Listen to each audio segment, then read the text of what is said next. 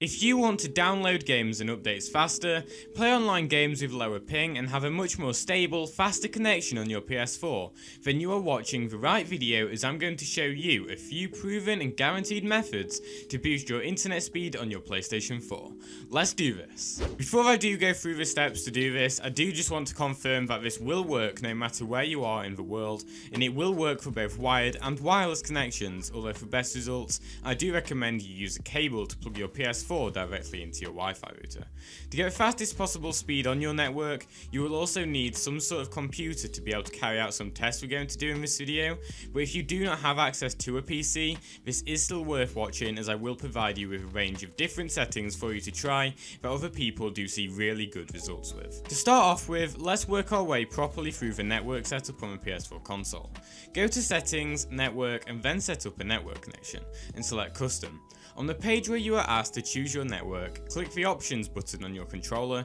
and make sure you have 5 GHz enabled, as if your network and PS4 do both support 5G, it is important to connect to a 5 GHz bandwidth for the best possible speed. Then select Automatic on the IP address settings, and then for the DHCP hostname, select Don't Specify, and then for the DNS settings, you want to choose to set these up manually. To find out what the best DNS servers are for you, go to your PC and click the link in the description of this video to download a tool to your PC called Namebench. There'll be a load of different downloads on that link, so make sure you download the most recent one for your operating system. This is 100% safe to download, and it is what we are going to be running some tests with to get the best settings for your own network. Once it is installed, open the program and copy the settings you see on screen now, then you're going to want to click the Start Benchmark button. Also make sure that the network your PC is connected to is the same network your PS4 is connected to. This process could take a while, so whilst you wait for this to finish, hit that like button underneath this video,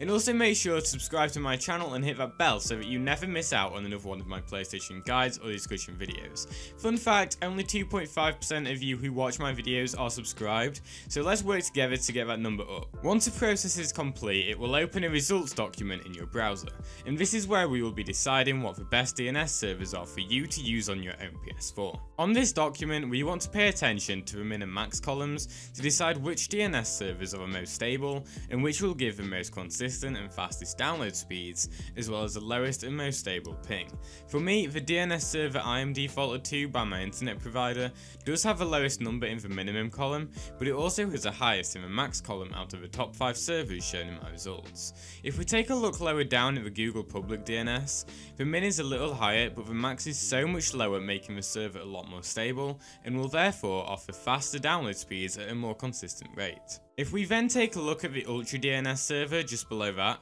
we see a very similar thing happening there, so it is very clear that the public Google DNS and the Ultra DNS servers are the best DNS servers for me to use on my own network. If you don't have access to this tool or a PC, I will list lots of different DNS servers linked to different locations for you to test and see which works best for you, so check the description for all of those. If you do have access to this tool, however, then go through the same process as I have and look for which 2 servers are the most stable. Once you are happy with your top 2 DNS servers, go back to your PS4 and make sure you are on the DNS settings page, where you can manually change both your primary and secondary DNS servers. For me, I'm going to input my primary DNS as the most stable server from the results, which was a Google public DNS, so I'll be inputting 8.8.8.8. And then when you have your primary DNS inputted, input your secondary DNS as the second most stable server from the results table. For me, that would end up being the Ultra DNS server 2, so I'm going to retype in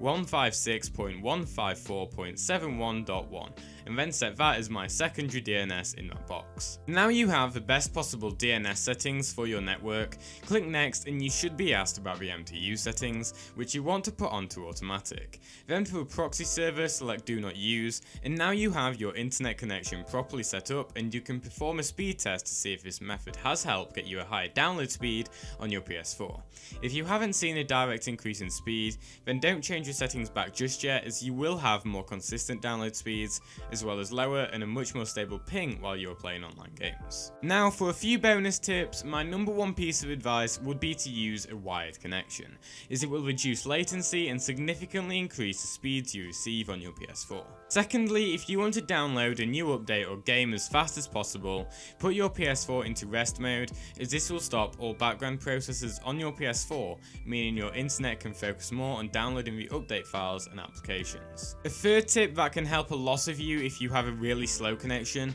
is to go through your friends list and delete all the people you don't really play with. This is something I did about a year ago. I probably went from about 250 PSN friends to around 25, and I did see around a 5 megabit per second increase on my download speed, as your PS4 doesn't have to load in all of your friends' information as regularly, so more bandwidth does go into downloading files on your PS4 and playing games. If this guide has helped you out, then please hit the like button as it really helps me out too, and if you want to see more PS4 and PS5 tips, guides and discussions, then please consider subscribing to my channel and selecting all notifications so you don't miss out on another one of my uploads. Also leave a comment letting me know what ping and download speed you get on your PS4, and feel free to ask any questions as I will respond to every single one of them. Whilst you're in the settings menu on your PS4, there are also a ton of settings that you just need to change to get the most performance and more features out of your console. So if you want to know what those settings are, then click the video on screen now. Anyway, that's all from me in this video, and I'll see you in the next one.